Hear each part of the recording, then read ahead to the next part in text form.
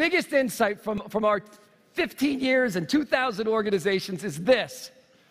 The number one driver of morale and engagement is whether a person feels they are winning.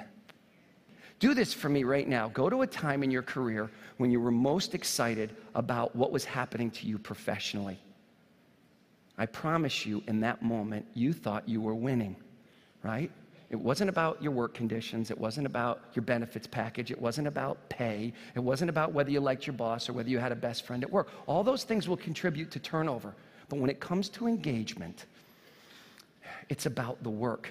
Without us knowing it, disciplines 1, 2, and 3 create a winnable game.